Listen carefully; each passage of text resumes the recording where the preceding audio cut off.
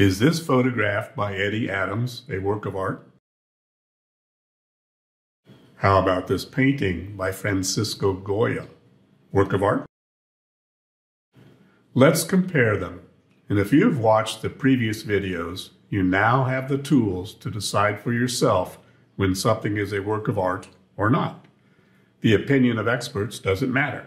You get to be the judge.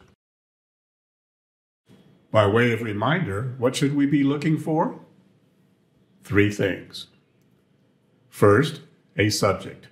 That just means what the work of art is about. That's easy because both of these works are about the same thing and execution. Second, a content. Does the specific image we are looking at convey any kind of larger meaning to us? In this case, since we are looking specifically at an execution, is the artist for or against executions? Does the artist convey his feelings about the subject?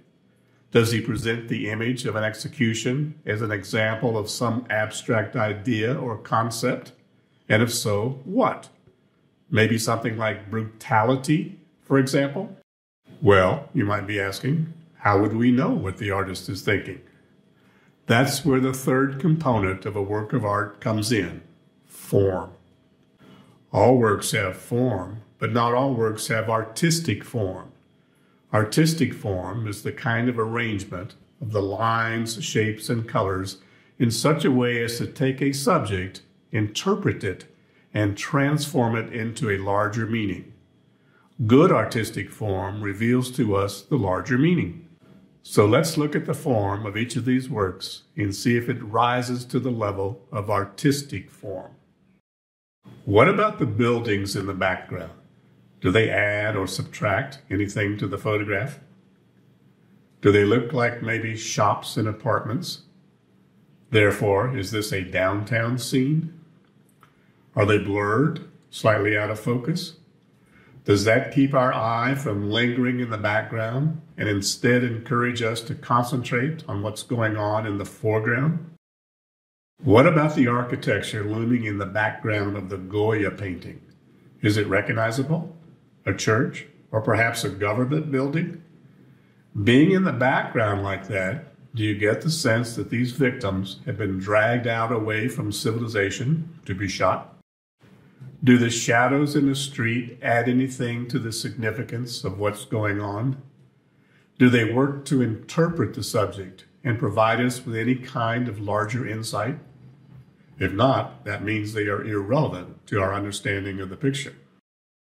What about the shadows on the ground behind the soldiers? Do they seem dark and foreboding? Dark shadows cast by a dark, evil force?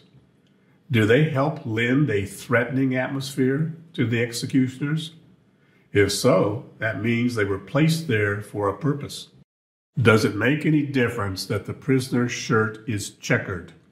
Is that a vital detail that helps us understand what is going on? On the one hand, we know right away that he is in civilian clothes, but could the shirt just as well have been plain or striped? Compare the checkered shirt with the white shirt of the man in the middle. Does it immediately grab our attention? Is it like a magnet and our eye goes right to it? Does white carry with it a suggestion of purity and innocence, which in turn adds another dimension to our understanding? What kind of people shave their head like this guy? Monks? Ascetics? Since he is portrayed as a religious person, is it more likely that he is a criminal or an innocent victim? Is the expression on the soldier's face appropriate to what's happening? What kind of expression is it? A smile? A grimace? Is he flinching? Suppose this picture wanted to convey a larger idea, say brutality. Would a cold and unemotional expression more clearly separate the killer from the victim and thus be better able to get across that theme, brutality? Remember, all the parts have to actively work together to bring a larger theme to our attention. What about the expressions on these victims' faces? Terror? Is that a detail that invites us to sympathize with them? What about the fact that we can't even see the faces of the soldiers? Does that convey anything to us? Like maybe they have no personalities? Maybe they are inhuman? Just an impersonal military machine routinely slaughtering innocent victims? Does it help emphasize the theme of brutality that the general's arm is relaxed? Would it be more effective if his arm were straight, as if aggressively closing in on the guy? Compare the lines made by the rifles in the painting. Straight, forceful, thrusting in on the victims. Is this more effective at conveying the theme of brutality than if they were relaxed? What about the line running down the right side of the general's body? It's very erratic. Would it be more effective if it were smoother? By effective, I mean, would it make for more of a clearer separation of the general from the victim, so we get a clearer sense of the bad guys versus the good guys? And that would help reinforce the brutality theme. Compare the lines made by the soldiers' straps and their swords. Are they just random? Or are they arranged to lend a sort of relentless forward push to the killers? If so, don't they add to the forcefulness, to the oppressiveness of the killers? Another small detail, but it functions to characterize the bad guys.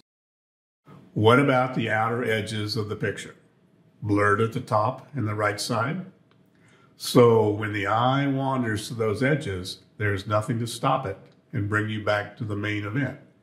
No clear-cut boundary, no framing edge to help establish a sense of overall unity. What about the boundaries of the painting? Do they do anything for us? Like maybe keep pushing our eye back to the action? That's what artistic form does, remember. It directs and focuses our attention. What about the moment of action that is being portrayed? The shot is already fired. The arm is reflexing backward. The side of the victim's head is starting to cave in. There's no suspense, right? What's happening has already happened. What moment has Goya chosen to paint? The split second before the guns fire? So there's an element of suspense built into the painting. And that suspense helps grab our attention and hold it just a little bit longer. In the dead of night, the victims have been let out to be slaughtered. The mountain blocks any escape. The soldiers are firmly planted. They hunch forward relentlessly. They are inhuman, no faces, no personalities. Their rifles are thrust straight out at the victims. We know that the shots are just about to ring out. In other words, there's suspense and tension built into the scene. One man flings his arms up. What's his attitude? Despair? Or maybe defiance, like, go ahead, bastard, shoot me. I'm not going to grovel. The very uncertainty of the man's gesture adds to the suspense and increases the intensity of our attention. In fact, don't all the details work to grab our attention and pull us into the painting? Can we say the same thing about the photograph? The photograph probably grabs our attention quicker because it's more realistic, but does it keep our attention? Do the details work together to keep pulling us back into the picture? Or do you find some of the details, the background, the fuzzy shadows, etc., actually distracting, and you have to skip over them to understand what's going on? Is there any doubt about who Goya sympathizes with? Not really. He communicates loud and clear that these are helpless victims being slaughtered by an impersonal killing machine. And how does Goya communicate this to us? Through the form, the details, the arrangement of the lines and shapes, lights and shadows. In fact, the form communicates so effectively the theme of brutality that we really don't even need to know much about the actual event that this painting commemorates. The French occupied Madrid, and these are Spanish freedom fighters who were rounded up and brutally massacred on May 3rd, 1808. Their blood ran freely in the streets. So the good news is that you don't need me or any expert to tell you if this is a work of art or not. All you have to do is look for yourself. Does it have artistic form? Do the details work together to interpret the subject, to transform the subject, in this case an execution, into an instance of a larger theme, let's say brutality? And what about Eddie Adams' picture? Same subject and execution.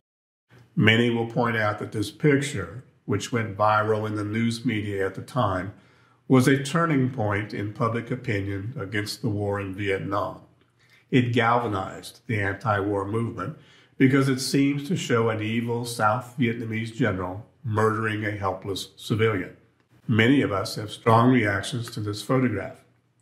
It's a captivating document of an actual event. But if ever a picture cried out for more background information to put it in context, this is it.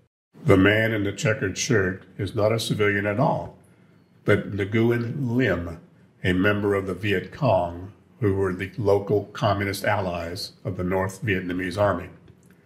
They had infiltrated South Vietnam during the ceasefire agreement of the Lunar New Year in January 1968 to launch a massive attack against cities and military installations, which became known as the Tet Offensive. In fact, he is the captain of a hit team who had just murdered 7 families, including Chief of Police General Lowen's close personal advisor, Lieutenant Colonel Nguyen Tuan's family of 6.